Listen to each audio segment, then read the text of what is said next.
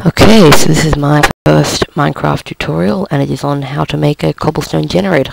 Let's hope it goes well. Here goes. So the cobblestone generator will allow you to have infinite amounts of cobblestone, and you don't really need much. I'll tell you what you need later. My one's just around here. So here is one that I've made.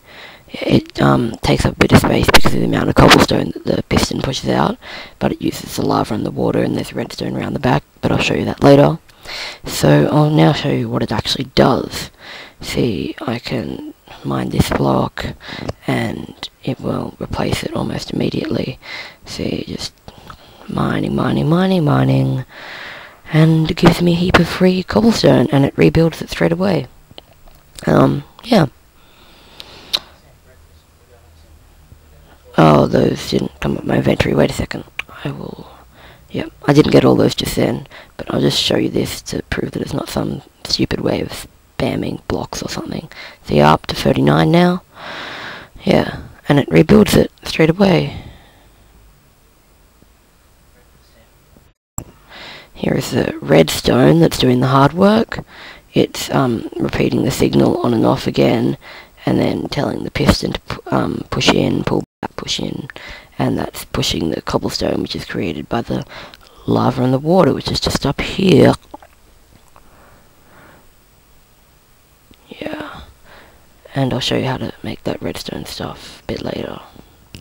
This is just an example of my one. Okay, so here is how to build the cobblestone generator.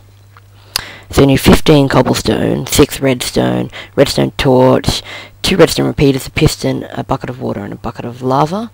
And you build the cobblestone like this. Have to put the piston in this way, so that it faces the right way.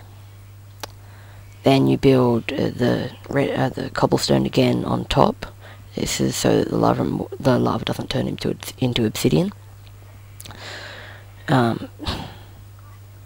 Put a block in the middle to separate the lava and the water. They come together just below this block.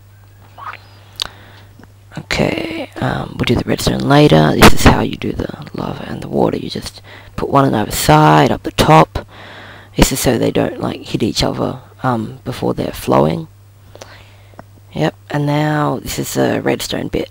Okay, so you get the redstone and you put one right next to the piston, 2 in front of that, and leave space, put another 2, then put the redstone repeaters so they're facing opposite ways, like so.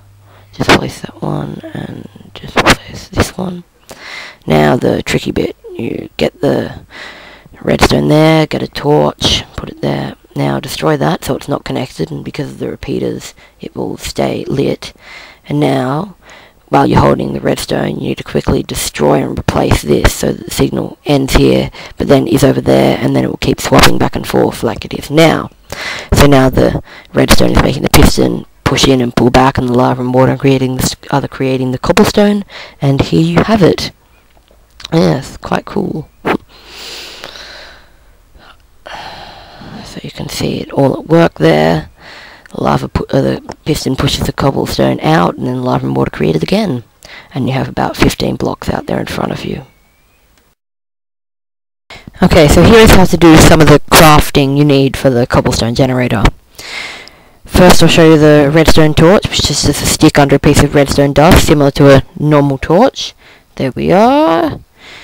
And now also the redstone repeater, which needs 3 stone. You can get that by smelting cobblestone.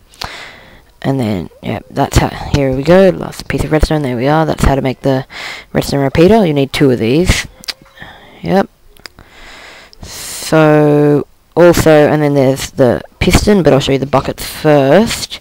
Here we are, that makes a bucket. Yeah, you'll need those to move the lava and the water. 2 is good because you need lava and water. But here is the piston, one of the most important parts of the redstone cobblestone generator. And there we are. That is the crafting. There's the piston. So, thanks for watching. Hopefully I'll be putting up more soon. Hope you like it.